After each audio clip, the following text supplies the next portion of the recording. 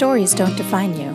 How you tell them will. Hi, I'm Sarah Elkins, your host and chief story maker of Elkins Consulting. We share stories for many reasons, to persuade, to entertain, to connect. What we sometimes forget is the impact of the stories we tell ourselves. Whether you're sharing personal stories or business stories, how you share them makes a difference in how you remember them and in how you're perceived by the people you're interacting with. When you figure out which stories to share, difficult bosses and coworkers, successes, failures, the next step is to develop how you share them. Have you figured out your patterns, your roles in those successes, the discomfort and your challenges? In this series, you'll hear stories that will resonate with you. You'll nod your head in understanding, and then we'll dig into the lessons from each of those. How many times have you been sharing a story only to be interrupted by a person eager to share his own? When I'm working with clients on communication skills, I remind them to listen for understanding, not to respond. But during this podcast, I'm asking you to listen and consider your own related stories, to listen and consider which stories in your life might have impacted you in a similar way. Welcome to the podcast, Marylene. This is such a treat to be able to talk to you about some of the stories that we've kind of touched on in our conversations over the past couple of weeks. So thank you for agreeing to be on my podcast. Thank you so much for having me. So I just want to introduce you briefly. My friend Neil Hughes suggested that we connect, and I thought our listeners would appreciate kind of how these things happen with at least with my podcast. I'm assuming it happens with others. When one of my friends gets introduced to somebody, they hear certain stories that resonate with them, and they immediately reach out to me and say, oh my gosh, you have to interview this person because they had such great stories. And you were one of those people that Neil reached out to me about and said, I think you and Marylene will really connect. So here's an introduction, and go with it, whatever happens. Well, do you remember that? I do remember this. And I think that Neil introduced us, now that I know you a little bit more, because we are fairly spontaneous. Fairly spontaneous, which sometimes looks like impulsive, but... We're spontaneous, and we speak our mind, and we are able to tell a story, but deviate from the story, and have a kind of a free-spirited approach to talking. I bet you're right. And I bet he didn't even consciously put that together. He just heard it and went with his instincts, because he has really good instincts. Well, he has good instincts because he has a lot of knowledge. Yes, and he listens really well. Yes. So I'm going to jump right into the first question, because I always ask my guests a question. I ask them to tell us something about themselves that most people wouldn't know, that wouldn't be on your resume or your bio. And it's partly because when we start talking about really personal stories, I like our listeners to have a little bit of context and sense a bit of your personality. And asking that question always brings out some personality. So what do you think? Most people don't really know that when you are French, you are not necessarily from Paris. That's true. Even though I studied in Paris, originally I was born in Brittany, which is the western part of France, kind of facing Cornwall, the British, the United Kingdom. And my parents were school teachers literally in the boonies, where they had to teach kids whose parents didn't want that they would go to school, because those kids were designed almost by their parents to become farmers themselves. So they didn't like my parents. They didn't like the fact that my parents would insist that all the kids would go to school. And I remember, as far as my memory starts, I remember the determination of my parents to make sure that all the kids would go to school. And I also admire my parents for teaching them things they had no idea existed. So my parents would speak of travel, of music, of the arts, and this in a very rural environment. And they got all these kids interested, so much so that the kids were fighting their parents to be able to go to school. Wow. And And what really was key in my childhood was to see the confidence that my parents had in the ability for people to learn and to like learning. And this has been part of me since I was, 3 or 4, basically. Wow. Now, this was very important for me when I became a teacher myself. I used to teach philosophy. And this became even more important when I started my first tech company, because I wanted my employees to love the company and love their job. That's why I wrote a book, Everybody Wants to Love Their Job. And this really is totally part of who I am. Well, that's what I was going to say is that whole concept of trusting and having the confidence that the people around you actually want to learn. That that theme runs all through your book, and it's actually a big part of what Guy Kawasaki said in his introduction of your book, which was that you don't necessarily want people in your startup or in any organization that you're hiring. You don't necessarily want them to know everything at the beginning. You don't want them to have the laundry list of skills, because you want them to be hungry to learn and you want to help them learn. Yes, and this is really the way I was hiring myself. I would look for people who had minimal skill to be useful right away. Mm-hmm. But I knew that if I trusted them to learn, they would. And frankly, after 30 years of being CEO, it has always been true. Because the important thing is, when you hire people for their existing skills, they tend to fill a hole and stay in their hole. And when they are sick and tired of being in their hole, they want to quit. Okay, that's it.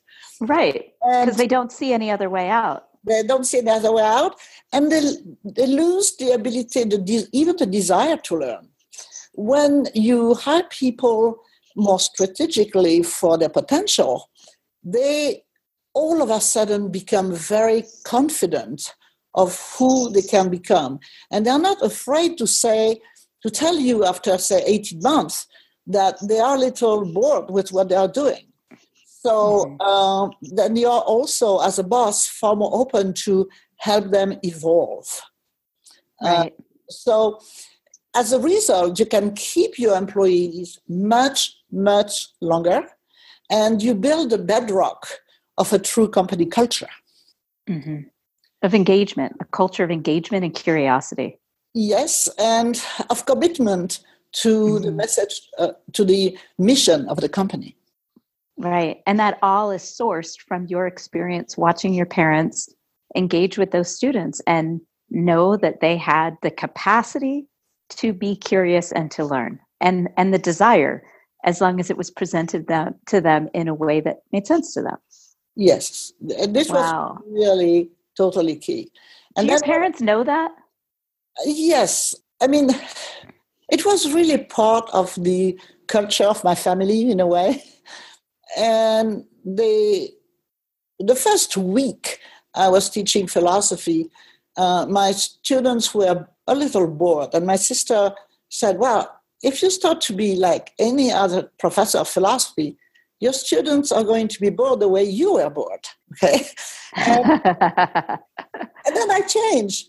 I went back to my roots, and I became more spontaneous. And instead of assuming that philosophy would be difficult, because it's a very, very difficult discipline, I assumed, no, it was not difficult if you believe that people could learn. And instead of explaining that Plato was great, because, when you're told when you're 18 that Plato is great, you said, come on, okay? You want to be skeptical. Right. When you tell them to read a big book like The Republic, which is one of the major texts by Plato, as a sort of theater, a play, okay, where you have Greek people fighting over words, they are amused, so they read it, and actually they absorb the message very spontaneously. Usually when you are told that things are deep, you don't want to hear about them. When you are told that things are interesting and funny, you are more curious. Right. Yeah. And it all comes down to how you present the information to them. And instead of telling them what it is, letting them figure that out for themselves. Yes, and it's much easier. So I'm imagining you teaching philosophy to a room full of students who are bored out of their minds. Do you have a vivid memory of any time in that classroom when you noticed things changed? Things changed when I didn't try to teach them directly. When the thing changed when I started to listen to them. So what I did is, instead of saying this is what language is about, for example, big session about language, instead of starting off what I was thinking, I would have the students think for some time, half an hour, about what language was for them. And then, based on all the feedback they would give to me, and at the time, the classrooms were pretty big. It was about 30 students. Build an entire story based on what they had said. So it required from me a big capability to adjust. But this is where I really learned what attunement is. What understanding others is about if you want others to understand you. So was there any one student that stood out to you in that first time when you started to change the way that your methodology of teaching? They were a little bit disconcerted because no other teacher was doing it.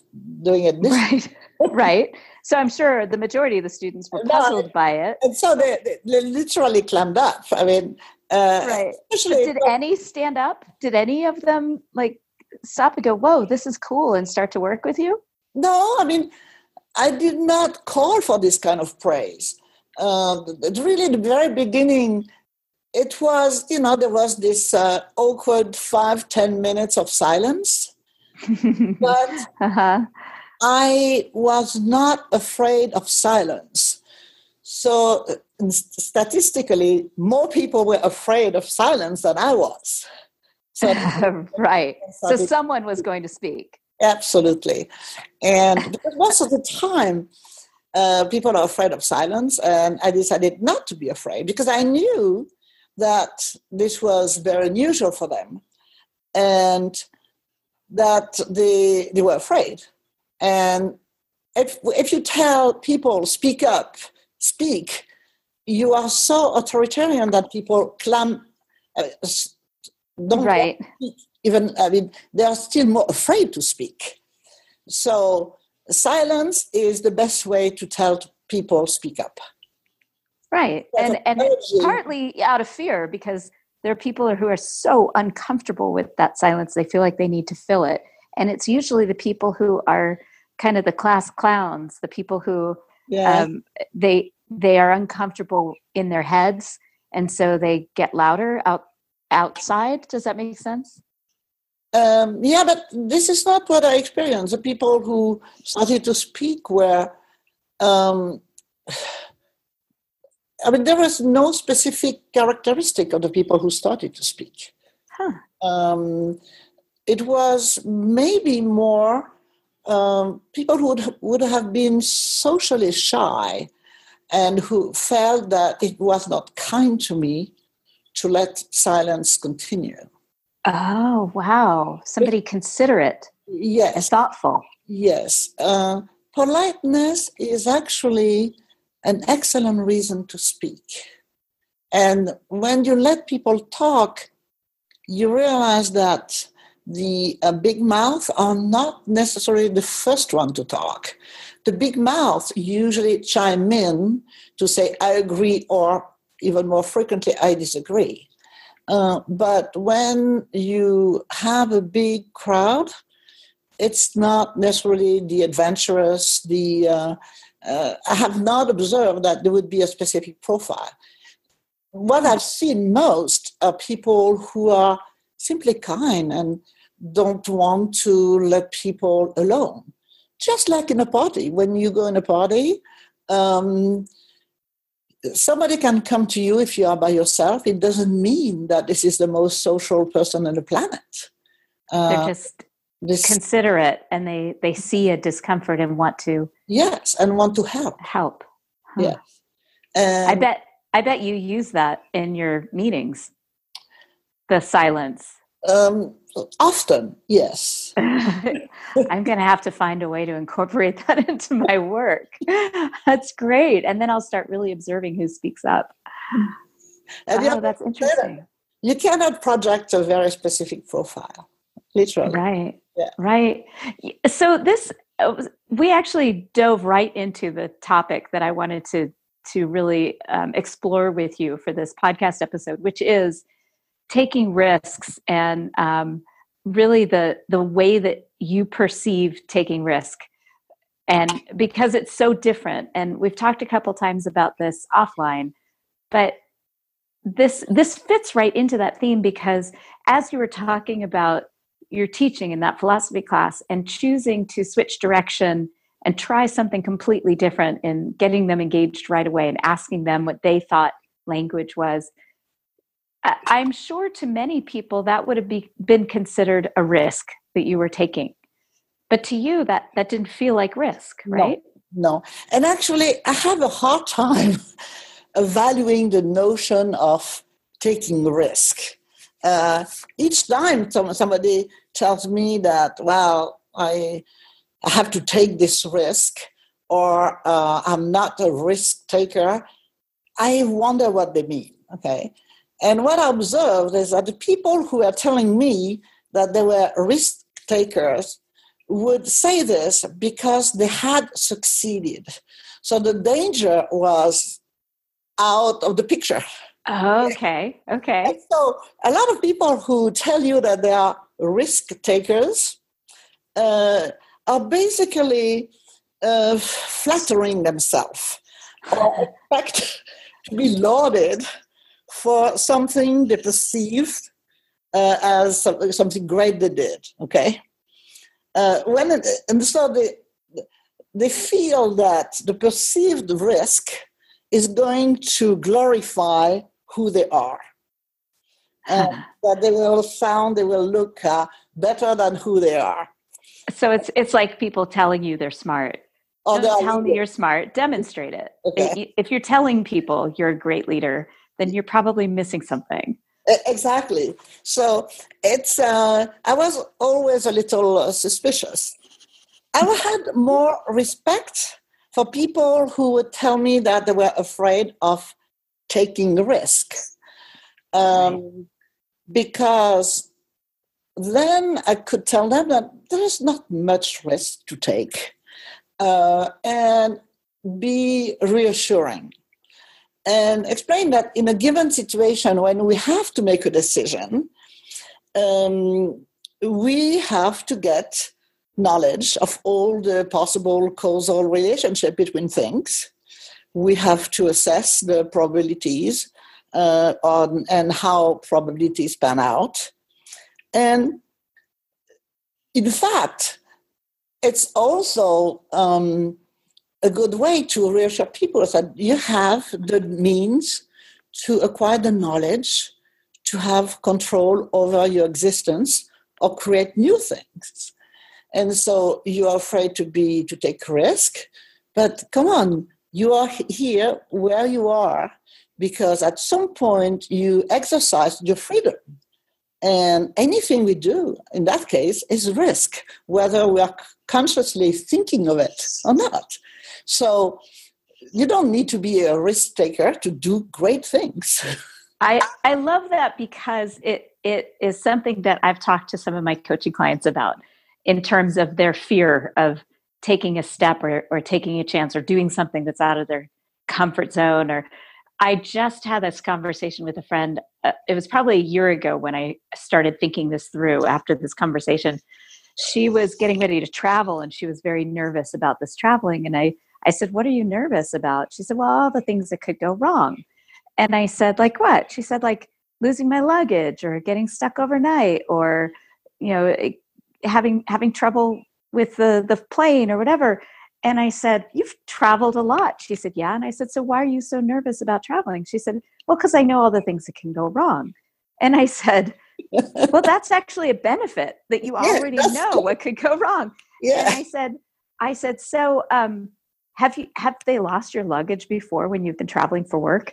She said, yes. And I said, oh, it must have been awful for you. And she said, well, it wasn't that bad. I mean, they delivered it the next day and I was able to go to Target and get some clean underwear. And I said, oh, okay. Have you missed a flight and then been stuck, stranded at an airport overnight? She said, yes. And I said, oh, that must have been so awful for you. And she said, well, actually, I met this really neat woman that night and we're still in touch. And it wasn't so bad. And I said, okay. So I said, so you handled each of these obstacles, these challenges as they came up. Yeah. You just handled them. You just dealt with it. You figured out a way to get through it, right? She said, yes. And I said, so basically, if you look forward at these things that you're afraid of or that you're afraid to take a risk in, think about all the evidence you have from the previous few years that prove to you that you can do it, that you've gotten through this before, that you can get through it again. So I said, from now on, when you start feeling that anxiety, start a sentence. All evidence points to. Yeah, all my knowledge points to. Okay. Exactly. All the evidence of my previous experience points to the fact that I can handle this. I can do this again, and I'll do it even better because I have this experience. And she just laughed. And I ended up talking to her about a week after her trip. I said, how did it go? Did they lose any of your luggage? Was it horrible? She said, no, everything was fine. No, and in fact, when you build the landscape of everything that can go wrong, so it's fine. But in practice, what the probability that something will go wrong is something that you have not anticipated. Right. For example, I'm thinking of explorers. Dumont d'Urville was a very famous French explorer of the 19th century. And he discovered Adélie Land, which is part of Antarctica, and they have a station there, okay? Uh-huh. So the probability for him to die in a boat, facing all the dangers of treacherous seas was very, very high. But guess what? He died in a stupid train accident in the suburbs of Paris, okay? I mean, I shouldn't laugh because it's sad. That's reality. So a low probability of something to occur doesn't mean that it won't occur, okay? Right. And the high probability that something will occur doesn't mean that it will occur. Right. So tell me a time that happened to you, that you had kind of all your ducks in a row. You knew what the obstacles were, you knew how you would handle them, and then something completely shifted. And what happened was nothing you could have predicted. Do you have a specific story about that?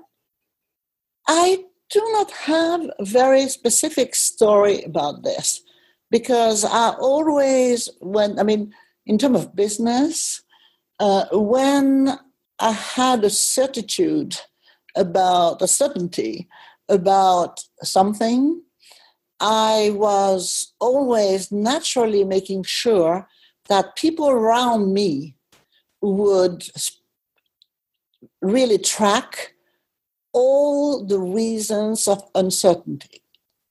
So I was always very open to uncertainty and to changing, readjusting almost in real time, continuously all the time. So you were doing Agile before Agile existed? Definitely. Right. Definitely. Because I trusted the feedback of my employees. So, if somebody in tech support was speaking of a bug, I would never dismiss it. And I would consider that even a small bug was important for one customer. So this was, and so people were not afraid to tell me if there was an issue. That really was key to my way to manage. And I'm not thinking in terms of risk, but there is one thing, I'm comfortable with uncertainty. Oh, right. And because uncertainty is a sense of uncertainty is also the ability to address issues, but to go further than what you think in the first place. You know? I think to be comfortable with uncertainty, you have to be confident with your previous experience. Or you are also to have the confidence in others.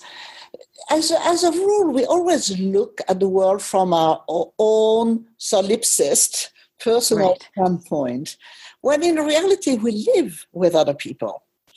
And so if I felt more nervous if everything was honky-dory for several days. I would have the feeling that everybody was on vacation because it was almost an illusion. It's too quiet. It's when you hear the drum beat, you're like, I wish they'd stop those stupid drums. And then they stop and you're like, what happened to the drums? Yes. But when you like to live, when you accept that we live with others and they notice things, you basically crowdsource intelligence all the time. Okay. So the level of uncertainty is pretty low. Very big companies die stupidly because they don't see all the startups coming around until the startups are big and funded $50 million here, $100 million there. When actually the employees, the frontline employees, know about those companies. But the boss don't want to hear about it because it's disrupting its fat cat comfort. When you don't run a company this way, or when you don't run your household this way, the uncertainty is actually a way to continue to have more knowledge. It's definitely associated with what called a growth mindset. Okay. Mm-hmm. If you're, the word instability just popped into my head because I realized that as long as you are surrounded by people that you trust to bring forward concerns and to address things as they come up and be proactive and spontaneous in addressing issues, then as much uncertainty as exists, which it is always, life is always uncertain, you can be confident that the uncertainty is manageable. Where instability is when you haven't surrounded yourself with those people that have the knowledge. Yes, or are afraid. Confidence to be able to address it. Yeah, or also have such a fixed mindset that they discard all the signs of instability. Okay. Right. Okay. Right. In a way, living, you have your sense of freedom when not everything is determined. Okay.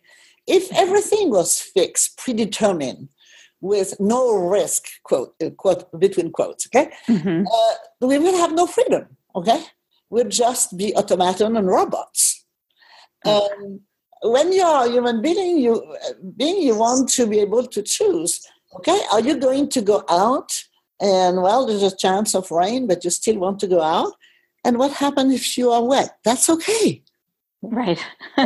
So there are some risks we're willing to take, and so there's always what I think I was good at teaching my employees is them being comfortable with uncertainty because the uncertainty was shared. Okay, and then we would find for solutions. And what two professors from the Tel Aviv University from Tel Aviv recently created, the notion of the ability to live with incongruence. And they call this the A integration. And it's defined by the human ability to bear cognitive and emotional complexity, to bear with that, and to be able to live with inconsistencies, contradictions, paradox, and not feel strained or uncomfortable. And if more people realize that living with incongruence is what we actually do, then they say, well, let's embrace it. Okay? Right. Well, to some extent, we as human beings have to have, I would imagine that would be kind of on a spectrum, that there are very few people on one end or the other in that ability to live with incongruence, because some people can tolerate it more than others. But to some extent, we all have to tolerate it. Yes. And I think we tolerate it better if we are surrounded with people who also tolerate it. Okay. Right. And who can help us create a foundation of stability, yes, despite the uncertainty. I don't know if it's creation of the foundation, it's creation of forward-thinking solutions. Okay. Okay? To build the edifice rather than the foundations. Continue to build. So I'm always thinking in terms of practical strategies for people to address things like risk and inconsistency and uncertainty. And I think one of the major themes that we've come up with so far in this conversation is simply surrounding yourself with people that you trust to see the inconsistency and uncertainty, and to have the mindset and ability and desire. Yes, desire. Exactly. I think desire is an important aspect of it. To help and to be there, and you have to surround yourself with that support system and find solutions. Yes, exactly. And that comes right to a very specific time in my life when I did take a risk, and it felt like I was taking a risk. And it was the first No Longer Virtual conference. It was 3 years ago. Yeah. And I was getting ready to sign a contract with the Ritz-Carlton in downtown Atlanta. Mm-hmm. And this contract included a room block, a minimum food and beverage, and AV. It was a sizable contract. And the biggest risk in signing it was that my family could lose a lot of money.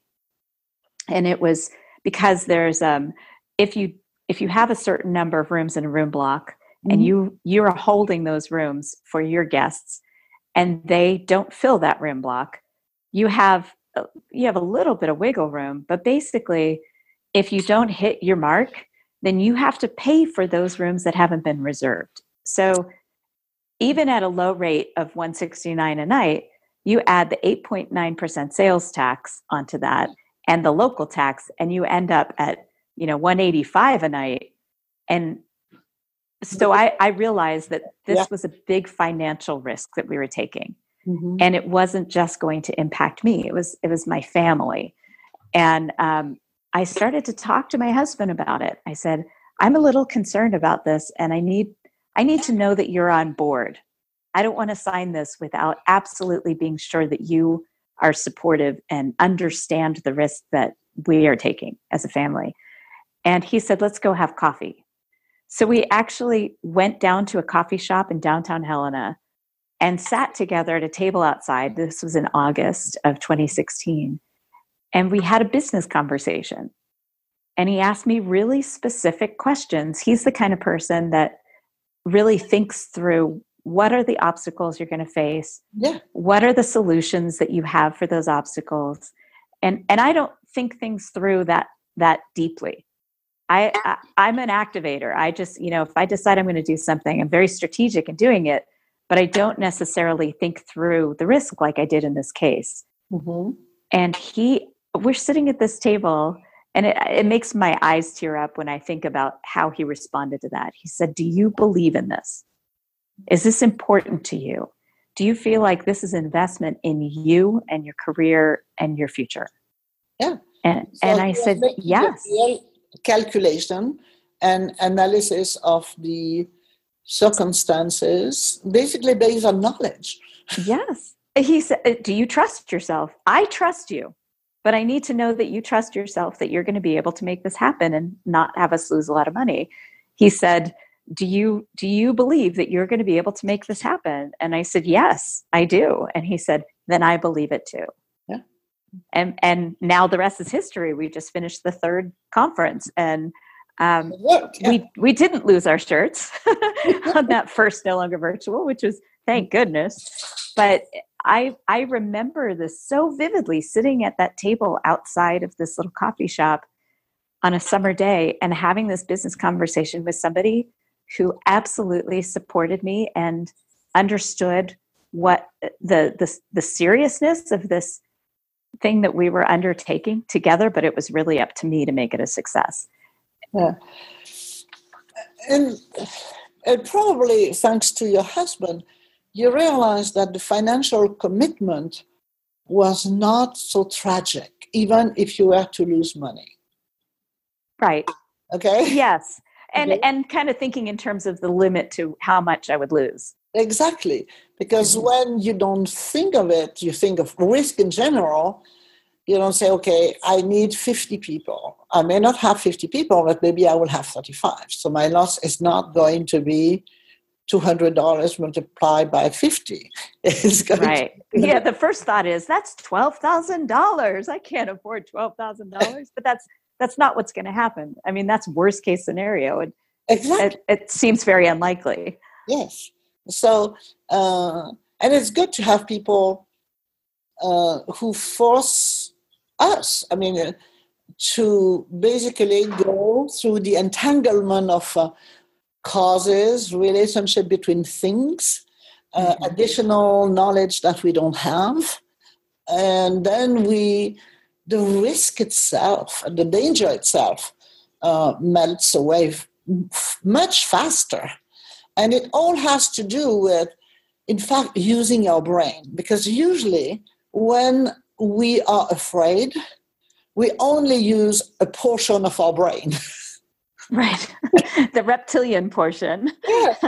So basically we stop thinking. Fear is a very strong inhibitor. Right. And when my employees were afraid of something, I realized that the problem was not the thing to do. It had more to do with their own personal confidence, trust in their environment, of something or empowerment, feeling empowered. It was not linked to the thing to achieve. It was more like, am I able to do it? Okay. It sounds like you have something specific in your head. Very often, when we would design a project, we would organize the project so that each team would have visibility on the part of the project they were in charge and had visibility for the entirety of the project to have the sense of meaning of what they were doing. But very quickly I would check if basically a group felt that they had visibility upstream and downstream. And sometimes they didn't have, because one of the groups was too late, for example. It means that the project had to be redefined. And so the teams the people who were late were losing confidence and thought that there was a big risk that we would not be able to ship at the announced date. Okay? So I had to diffuse the issue. I said, you know what? If we're not ready at the date we gave, we are going to ship later and give another date. Okay? Exactly. because when you do software, you're usually selling bugs and delivering late. Everybody has an ambitious timeline, so I guess that makes sense. And if you feel like you're so tied to that deadline that you are stressing out and fearful of missing it, you're definitely going to miss it. Yes, you miss it, and basically you are so tired. Okay, right? You are threatened by burnout, so you are basically sure not to go for the project, or you reach a plateau, because fear also prevents people from being creative and imaginative when they have a problem. So I was always working on the context. We always think of the things to do, when in reality it's so important to work on the psychological context that enables people to operate. Mm-hmm. Does it make sense? Yes. That we're so focused on the task at hand, we're not paying attention to the emotional context of the people who are supposed to accomplish that task. Exactly. And also, I mean, in many cases, people were stressed out or felt there was a risk if I had forgotten to be transparent about where the other teams were, okay, or what the exact goal was. Communication breakdown. Yes. The feeling that things are not going well is often linked to lack of transparency. And so you have two levels of uncertainty. You have the uncertainty because there is a knowledge that is accessible, but that you don't give to people. And there is the actual uncertainty, okay? A competitor who comes up with a new feature that you have to integrate before you ship, okay? And you exponentially increase the risk of not completing your task on time. Exactly. When you have the combination of those two. Exactly. So it's pretty easy to address uncertainty linked to a knowledge that is available but that you do not convey. Okay. Right. And so when you crowdsource the real uncertainties coming from the outside, then you are able to catch the information as quickly as possible and basically have a task force addressing it, and people are reassured. You know, you could even apply this to family dynamics. Yes, I agree. In terms of that transparency and the uncertainty, because your family, there's always uncertainty in your family. You're not guaranteed tomorrow. You could lose your job the next day. Your house could burn down. I mean, there's all kinds of underlying uncertainty. Yes. And as long as you're transparent, you're continuing that communication among your family members, then you are all in it together. And everyone knows what the uncertainty is. Yes. As opposed to, like, if you have one person that does all the financial work in the household and doesn't share where you are as a family financially with the others in the household, then that person is holding, not only is they're holding a stressor all to themselves and not sharing it, and so probably doing emotional damage to themselves, but it also may contribute to the lack of transparency and uncertainty in the household if others in the household actually want to know the status of your finances. Yeah, and actually you give a very, very good example here at the personal level, because this is what you say is exactly true for companies. Companies which are financially stressed, and if the CEO or the VP of finance, but ultimately the CEO, doesn't give the status, the state of affair, then all the employees are afraid. They're gossiping. They are kind of, there's a sort of psychosis rolling through the company, and everybody is inefficient. It becomes almost sabotage. It sabotages because it really undermines the energy of everybody. And so I did quite a few turnarounds of companies in my life. And what I always did was to share the exact financial situation of the company with all the employees. And you would believe that this would be a reason for employees to leave. That's Right. not true. They just want to know. They want to know, and they know if there is a point where really there is no hope for them to get their full salary, for example. And it's very clear. And in practice, very few people leave the jump ship. Okay, you have more people jumping ship that don't know than when they know. Right. Well, I think about it in terms of they want to be part of the solution.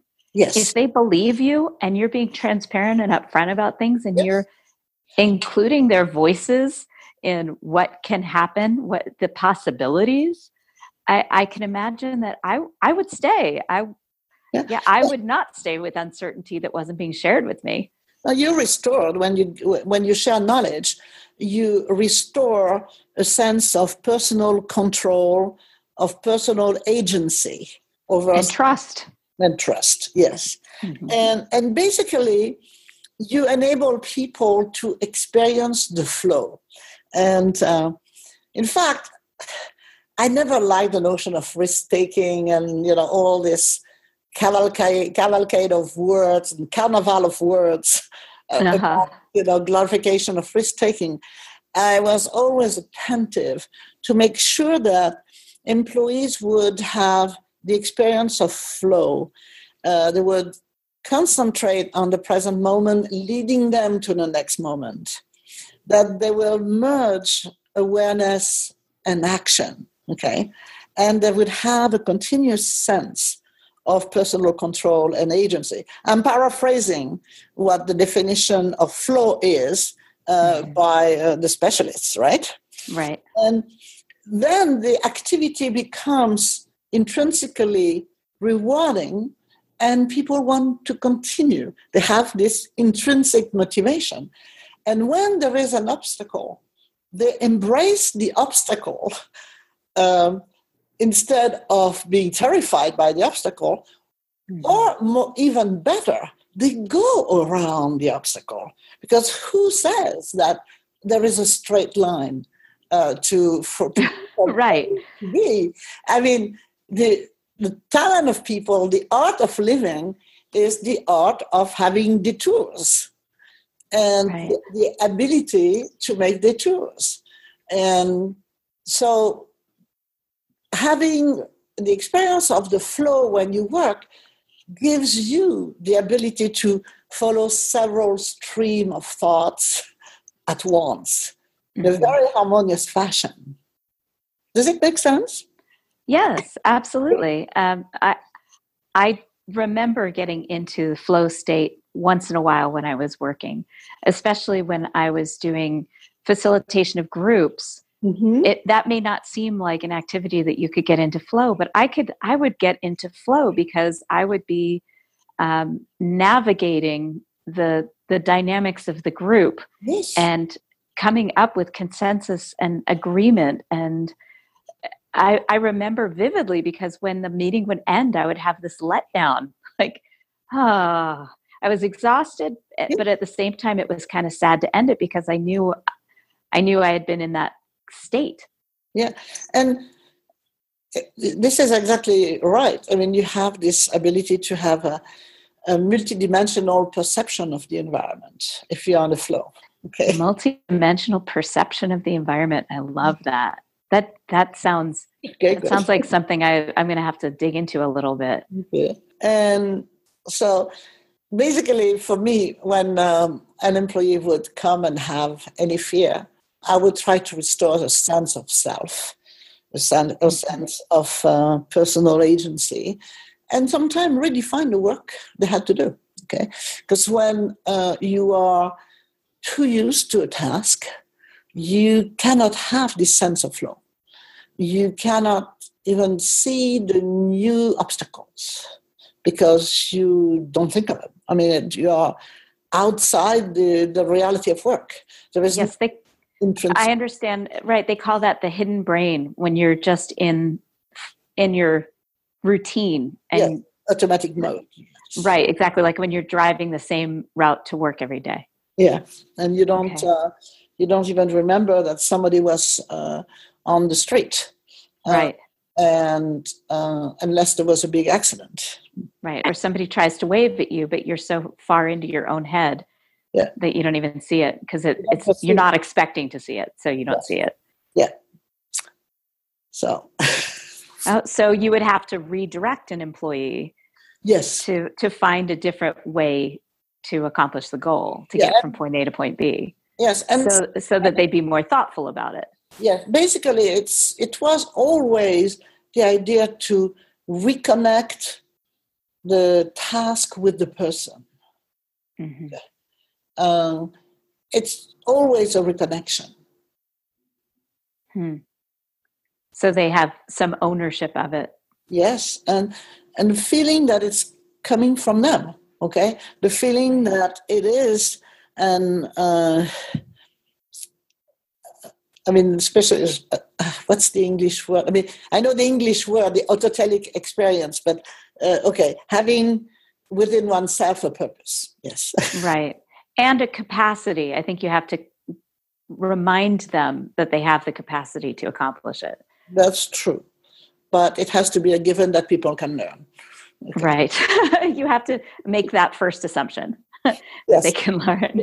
I would say ignorance is the biggest risk, and the inability to learn, the refusing that people would learn is what is risky more than anything else.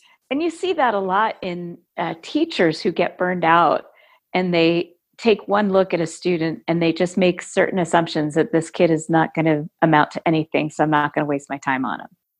Oh, yes. I mean, but you see that a lot. Oh, yes. And it's total abomination.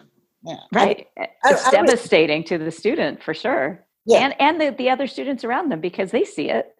It's not like your teacher's pet doesn't notice that you're dismissing everything having to do with the other student in the room. It impacts the entire culture of the classroom. Yes, but it definitely impacts. Well, your story reminds me of actually a story I had as a professor of philosophy. There was a guy who was like borderline a thief, kind of robbing cars. I mean, it was in the suburb of Paris. He was really a strange cookie, okay? It was... If his father had not been a cop, he would have been in a center for delinquent youth. I mean, he was really something, and he was doing nothing. He was obnoxious, but I would just ignore when he was not obnoxious.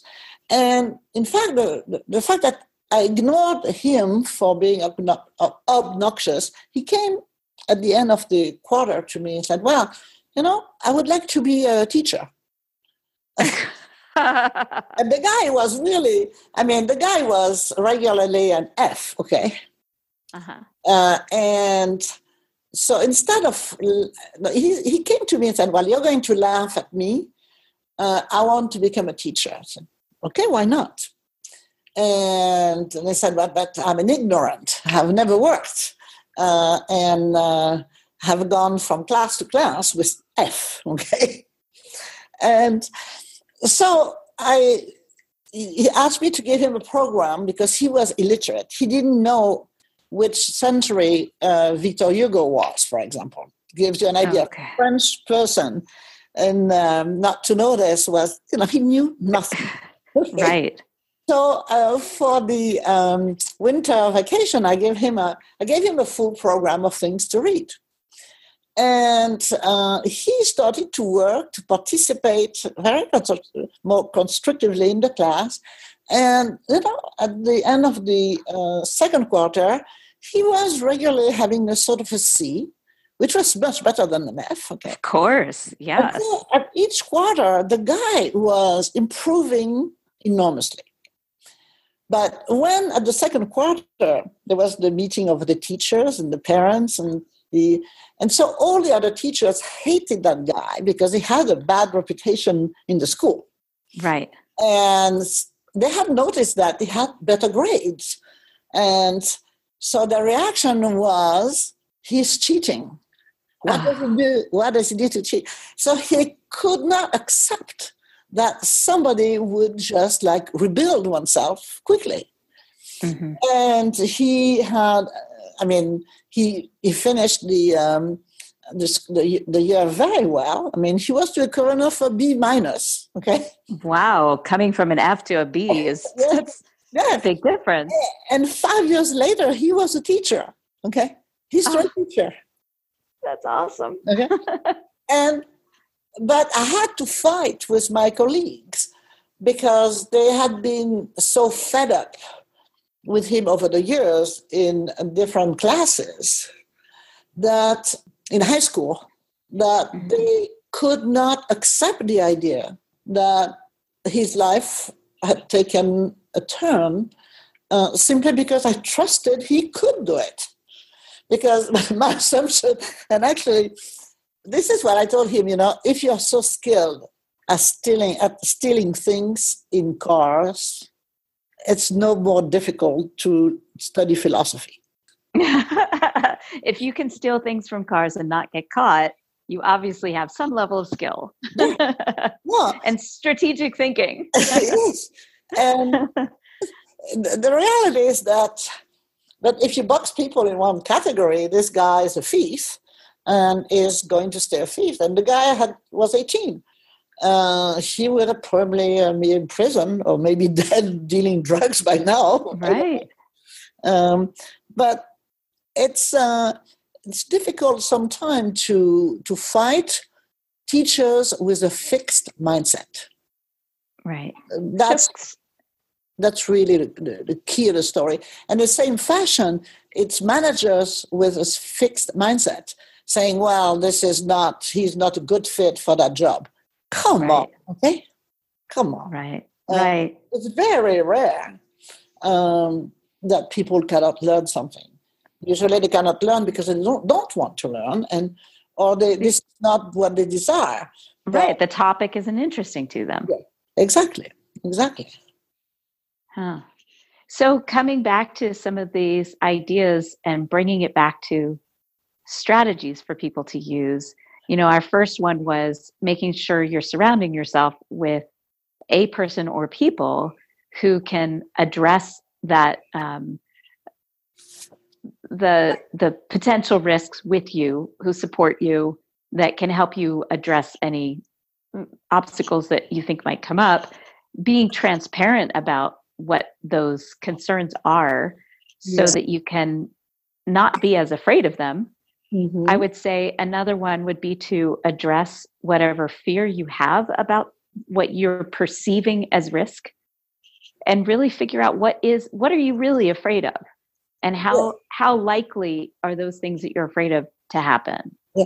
Yes. It's first the knowledge of the component, okay? Decompose the danger into what would build the alleged danger, and then examine the probabilities of bad things to happen. Okay? Right. Knowing that a high probability that something will happen does not make it happen. We know this from the elections, okay? Right. And that a low probability that something will not happen does not annihilate the possibility it would happen. Right. But then it gives a mental flexibility. Right. So that would lead into another strategy, is to make sure that you have a growth mindset, to make sure that when you think about this in terms of risk, that you are thinking in terms of flexibility and the potential for the next thing, and knowing that whatever you're doing, you may end up pivoting towards something else. Exactly. That this isn't like the end result. This isn't an end game. This is a long game and kind of never ending, really, when it comes to innovation and risk. Yes. And it's not a linear game. Right. Okay. Boy, do I know that. Okay. And you have to believe in the detours of serendipity. Oh, I love that you brought that up. Okay. Which is the randomness of how we learn things and how we find solutions. You have to accept chaos, because when there is no chaos, there is no ability to just infiltrate to create something anyway. Right. Okay. Right. So don't forget the etymology of the word chaos. Okay. So it's a gaping void that calls for you to act. Okay. And if you don't have that gaping void, you end up in that stability and a fixed mindset. Yes, and then you become apathetic. Right. So by synchronicity, you're talking, and this comes back to that whole idea of keeping flexible and having that growth mindset, is being open to the opportunities sometimes that come with breaking things, but opportunities that come to you in ways that you might not have expected them, and making a conscious decision about whether to take that opportunity and make it part of your whatever it is that you're trying to do in terms of taking risk. Making it a conscious decision, or not conscious at all. Right. Well, because you never know what's going to fall into your lap. Like, for instance, I didn't realize that as soon as I would get my MBA, that a certain job somebody would specifically ask me to apply for a job. I was just doing the MBA because I knew I wanted to learn more. I wanted the advanced degree. It was really more about going back to school and learning again in that kind of environment. But I didn't know. It was kind of synchronicity, because that person that reached out to me to apply for the job said, I don't know if you have an MBA, but if you do, this would be a perfect job for you. Yeah. So she believed in the ability to adjust, right? Yep. And synchronicity, the timing is just amazing. That's right. But if anybody had told me when I finished my doctorate in philosophy, being a specialist of John Locke, that I would create a database company less than 10 years later, after writing on the history of perfume and fashion, I mean, this is like totally unplanned. I love that you've taken so many turns. And again, it's partly because you value synchronicity. You value it. When it pops into your vision, you're like, oh, I can apply everything that I've learned over the past 10 years and all these other jobs to what is dropping into my lap right now. That's perfect. Let's go. I mean, that's true. It's, I mean, the way you rationalize it is, I agree, but it never came. And I was teaching philosophy and history of sciences when I thought that I could speak and conceptualize everything, but I had not seen anything. I was 25. And so I felt the hole. And I decided that I realized that I could speak of nature, but I could not describe a tree or a rose. And I felt like, kind of moving brain only, okay? And I said, well, I'm going to do something that forces me to describe stuff. So I chose the fashion industry, because fashion is about details. Right. So, when you have to describe a collection from a couture collection, you had better be able to see details quickly, to tell a story quickly, and be read by demanding readers. Because I was writing for major magazines. And so from there, I wrote books on the history of fashion. At the same time, I was still teaching philosophy. But working in fashion, I thought that even though perfumery had a different pace, it was key for the perception of the environment. So I studied the history of perfume, and while I was working on history of perfume, I needed to organize the gigantic amount of data I had collected on fragrances, on the history of advertising for basically 5,000 or 6,000 perfumes. And I needed a database. And so I looked at what was available, and I thought it was pathetic, and nobody could use that, and I couldn't use it. So that's how I started a database company on the market. I love that story. And of course, I didn't have time anymore to teach philosophy, write on the fashion and fragrance industry, write books. But it was really present in me. And I think all of this gave me a deeper perception of my employees.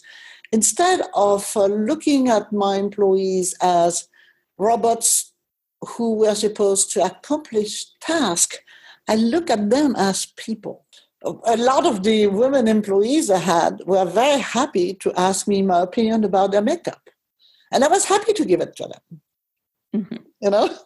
Right. Well, you were a fashion writer for a long time. It's great to have that kind of resource. It all comes back to knowing your resources. Who do I ask for what? And what do I have internally that I can rely on? But to come back to your synchronicity, that's why I speak of a flow that guides me through the meanders of opportunities. You know? Probabilities and possibilities. Yes, exactly. Oh, I love that. This has been such a treat. I'm so glad we took the time to do this. Thank you for sharing your stories and your thoughts about so many different topics, but particularly the fact that you don't see risk as necessarily risk. I mean, it's different between jumping out of an airplane for skydiving versus choosing to start a company. I hate when, these training courses to become a leader, when they give you as an exercise skydiving. For me, it's like I'm totally allergic to this kind of reasoning. When you skydive, you're virtually almost unconscious. So is the ability to address risk or complexity by just falling into the void? Come on. It's just right. That's not a good strategy. No, I would recommend for me, a better way to be able to address complex situation is to develop combinatorial capabilities by, for example, listening to music. Okay, because music, especially orchestral music, is definitely ergogenic. Okay, and it opens up mental space. That's why I also very often ask my employees if they were musicians. Which resonates with me, and I use the word I know, for a specific reason. But what I notice is that music increases the emotional and cognitive capabilities and flexibilities. So there are not too many research on the topic, but the motivational aspect of music and building up confidence starts to be analyzed. And it was analyzed actually by psychologists of the Max Planck Institute, Empirical Aesthetics. And so it's usually, they look at it from, motivation of athletes, like anthems, those kind of things. But this is true in companies. So the more you open up the music field in companies, the more you have a chance to open up the mental space of employees. I think there was this article, I haven't checked on it for a long time. I think the article came out 3 or 4 years ago, and it was called The Sound of Success. I'll have to look that up and see if I can put a link to that article in the blog post. And so the way to address difficult situation is not to be a risk taker. is to be hyper analytical and be able to compute several musical lines, complex melodies and harmonies. So it's really more about being curious and opening your mind than Yes. it is about risk-taking. Yes. I like that. Of course I like that. Yeah. Well, thank you so much. Thank you. Just for the sake of our listeners, I will have some information about Marylene and her history in the blog post associated with this podcast. I'll also have a link to her LinkedIn so that you can connect with her and learn more about what she does. And I will try to also have some links to some of the things we talked about today, like the Plato book, Yes. The Republic, and a few excerpts from that you were mentioning, and maybe some of the music that you like to listen to. One of the links that you suggested to me earlier today when we had a different conversation, I'll definitely include that because I loved that French composer. I hadn't actually listened to him in many years, so I'll probably include a link to that too. So anyone who wants to reach out to Marylene, please go ahead and click on her LinkedIn link that I'll have on the blog post and say hello. Yeah. In the music, as I think of it, maybe we can select also music which is familiar for people, like the Space Odyssey music, for example. Yes. Which I played when I created conferences. I have used it. And this is basically a big piece of Strauss, also sprach Zarathustra, okay? Mm-hmm. The same thing with, the music of the Empire Strikes Back is a great... Love that. piece by John Williams, okay? And this is where you find out that classical music has a very, very strong power. And this morning, I spoke about a piece of opera sung by Callas, okay? And my employees, I say, are you crazy? And guess what? Everybody wanted to know what it was, because it was, we were announcing new products, and it was the whole context where they kind of accepted all the new products. So basically, they were ready. Okay? It touched them. It touched them. It was, the new features were put in a global context of a new mental space. Okay. Wow. That's terrific. Yes, we will definitely include some links to some of the music you mentioned just now. And I'm looking forward to actually pulling them and listening to them before I publish that blog post. So thank you again, and we will be in touch. Okay, thank you so much for your fantastic questions. Thank you for listening to Your Stories Don't Define You, How You Share Them Will. Please visit my website for more podcast episodes, blog posts, and information about how I can help you develop and share your stories at elkinsconsulting.com.